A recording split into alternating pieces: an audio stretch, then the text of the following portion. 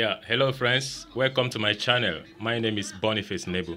I want to show you how you can transfer sound from television to your home theater so that the sound can be booming in your home theater. So this is how to go about it. Now you can hear the sound on the television because we connected the sound already on the TV. So to remove sound from the TV and transfer to your home theater, just go to the AV port. This is the AV port, okay? Now, this particular AV place you are seeing now, or AV wire you are seeing, this yellow, this green represents the yellow, while the white represents the blue, okay? Then this is the red, okay? They are the same thing. They are the same thing, red, white, yellow. So if you have this particular type, they are the same thing. While this yellow, this one is the yellow, the one that carries the image, the picture. These two carries the audio. So what you just do is to remove this one, which is red. Remove this one, which is the white. This one is the white and this is the red, but in this case is blue in color. Then if the AV have this stopper, if it has this stopper, this is the stopper I mean, cut it, okay? Cut it to remove the yellow from these two, white and red. Now carry this particular tool, go to the home theater. Go to the back of your home theater. This is the back of my home theater, okay?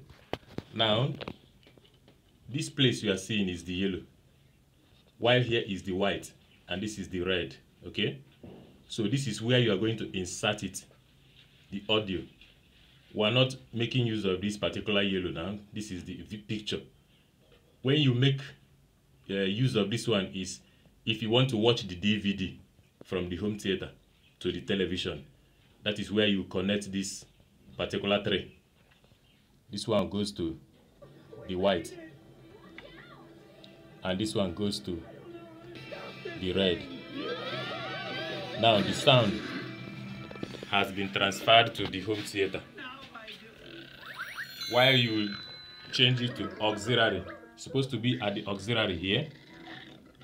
To maybe if it is in a FM before, FM mode. This is FM mode. So for you to hear the sound on your home theater, you need to change this to auxiliary, which is aux, USB, aux. This is where the sound will now reflect on the home theater. Now the sound is booming on the home theater now. Ew! What? You're tracking in that gunk! Isn't that proof there's a real dinosaur? So the sound is now on the home theater. If you want to make use of the remote to change the auxiliary, go to function.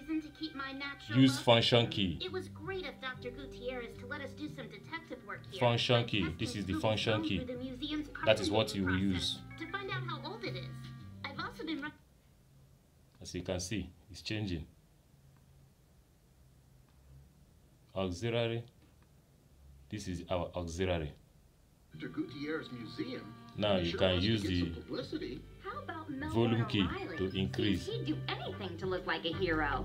He is a hero. He said so in the magazines. And that Heather sure dresses nice for a student who works for free. Well, how about the filmmaker dude? Like he's hoping his 3D lizards will smash him to a smash hit. And I've got a funny feeling about that Senor Cepeda and So, his disaster talk. this is how to connect it. While this is the home theater sound bars. That is this. And this one is our decoder. So this decoder, you don't need to remove this yellow, white and red wire. You don't need to remove the one of decoder, because decoder is the one sending out the picture and the audio. It is only the one on the TV that you remove. Now we can only see the picture from the television because the audio has been removed. So that is how to connect it, okay? Yes, if you like this video, subscribe to my YouTube channel to get more information. Thank you very much.